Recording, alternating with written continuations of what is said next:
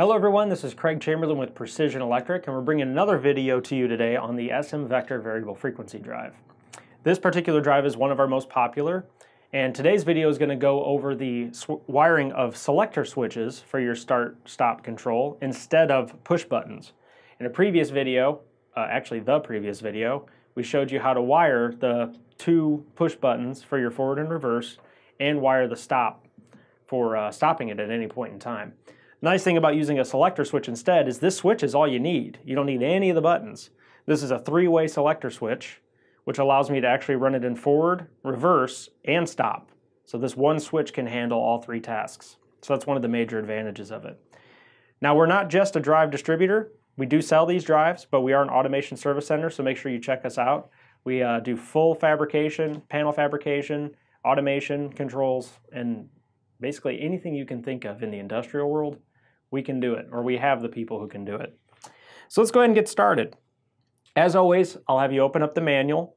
We're actually going to be working in the same section of the manual we did in the previous video, and that is in section 4.5.2. On mine, it's on page 31.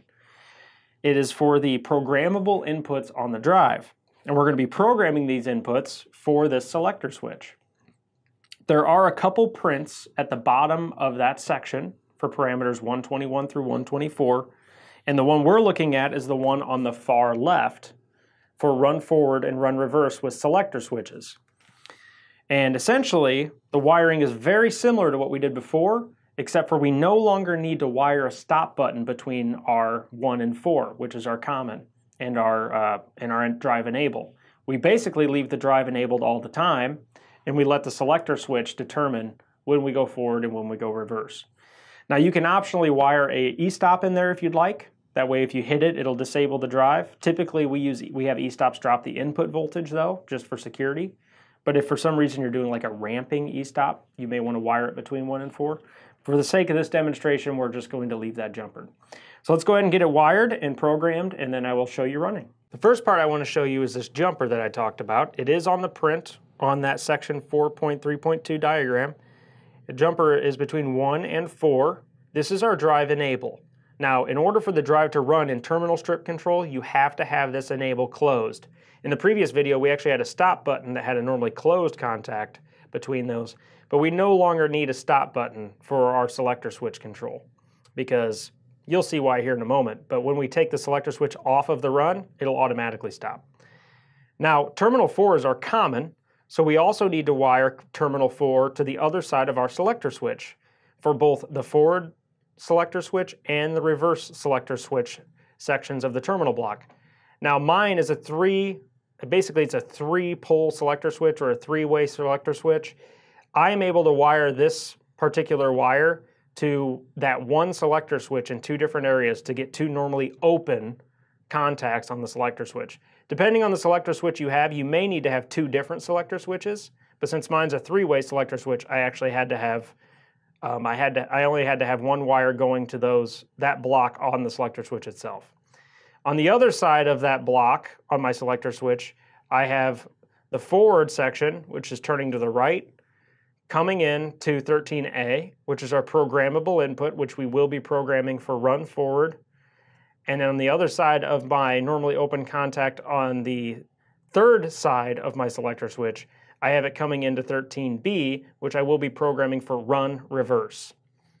Essentially, when I flip my switch one way, this will go to one side of my block out of common, and then electricity will flow through to 13A.